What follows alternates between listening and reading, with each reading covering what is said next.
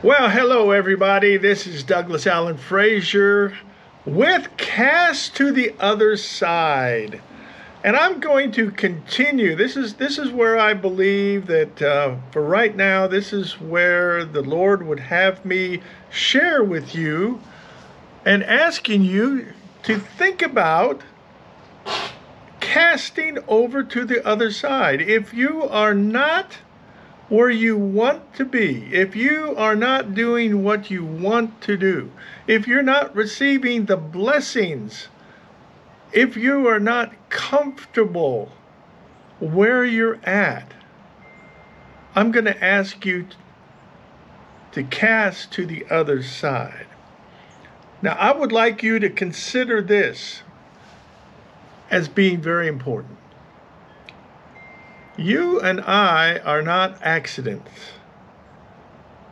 God does not make accidents.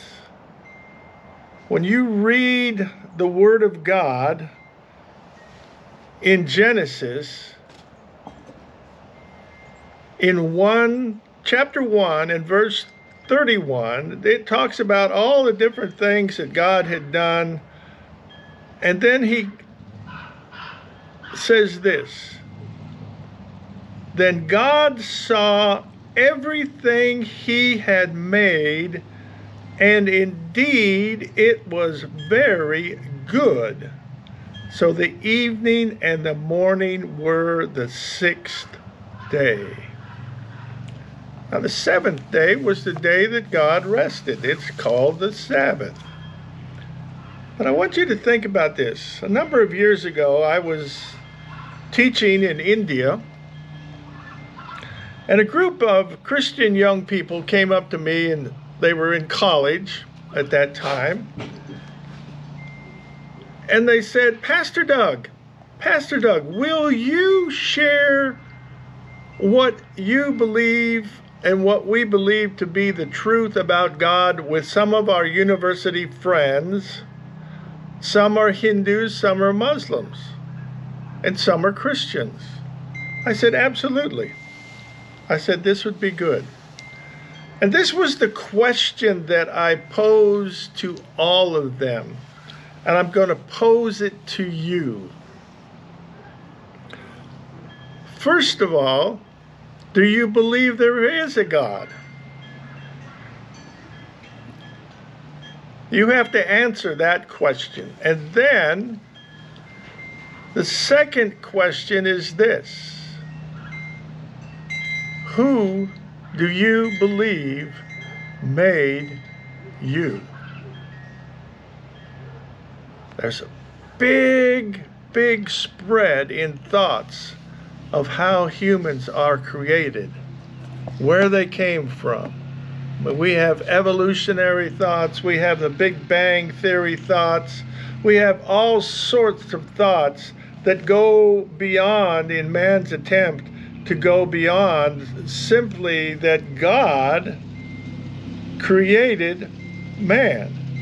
It says in Genesis 1:27, so God created man in his own image.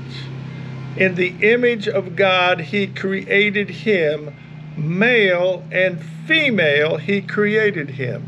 There are no other sexual entities, regardless of all this stuff where now some people said there's like 200 different sexual opportunities, I guess you want to call it, of whatever they want to identify with. God says, I made a male and I made a female, excuse me. I made a male and female, and they were created in my image. So that includes our spirit being, because God is spirit. So we are spirit, we have a body, we have a soul, and within that soul is our mind, our will, and our emotions. That's who we are. That's who we are. We are not an accident. In Isaiah 44:2, you can read this. I, meaning God, am your creator. You were in my care even before you were born. That's each of us. That's each of us. Now look at this verse. In Psalm 138:8, the Lord will fulfill his purpose for me. If God knew us before we were born, he then gave us a purpose. Psalm 139:15 says, and this is talking about God, you know me inside and out. You knew and know every bone in my body. You know exactly how I was made, bit by bit. How I was sculpted from nothing into something. And think about it. You read the creation of Adam, and Adam, God took clay from the earth, and he fashioned man. When he created Eve, he took a bone, a rib bone, from Adam's side, and with that, he created woman. So God has a plan of what it is that he has created and how he was going to create it. Now, why did he create the woman from the bone of a man? It says here in Genesis 2, and the Lord caused a deep sleep to fall on Adam, and he slept. And God took one of his ribs and closed up the flesh in its place. Then the rib which the Lord God had taken from man, he made into a woman. There's another Hebrew meaning of that word made. It means he built. Sometimes it can be fashioned into a woman. And he brought her to the man. And then Adam said, this is now bone of my bones and flesh of my flesh. She shall be called woman, because she was taken out of man. You see, that is God's plan, to bring a man and a woman together. There's a purpose that God has for his creation. Now think about this. Now this is where it gets very interesting, and I shared this with that group of young people in India.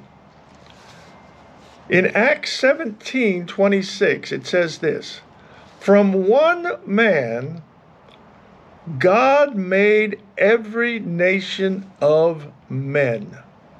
That means all men, all nations came from Adam and Eve, that they should inhabit the whole earth.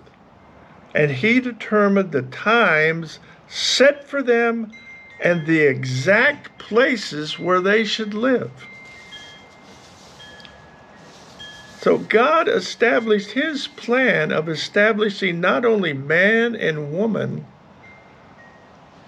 but the nations, the different ethnicities. We are all one.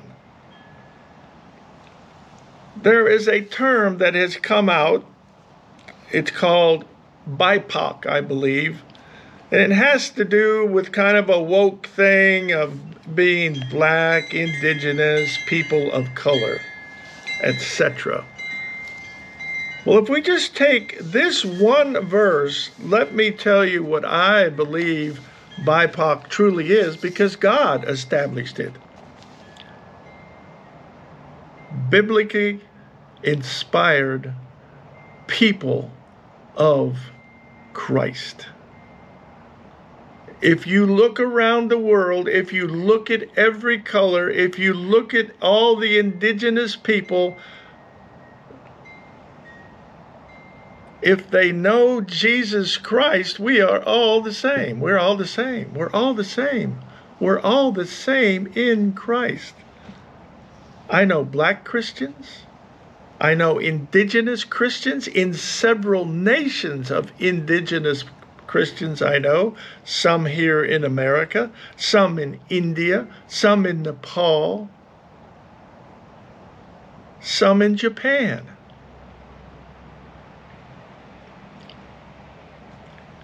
And we all follow after Christ as our Lord and Savior. So we are brothers and sisters in Christ. So trying to make up some sort of a woke deal, well, you got to look at somebody that's black because they're black or indigenous and give them special care, that's a government thing. It goes way beyond what God had established. It's not within God's purview. Now, if that offends you, I'm sorry, but the facts are right there. In Acts 17:26 again, from one man, God made every nation of men, that they should inhabit the whole earth, and he determined the times set for them and the exact places where they should live. I'm going to close with this because this is the bottom line. When it comes to knowing God, to knowing what your purpose is, to knowing where it is that you need to spend your time so you can grow in your relationship with God. This is from James 1:8. God decided to give us life through the word of truth, so we might be the most important of all the things he made. Look at yourself in the mirror and simply say this: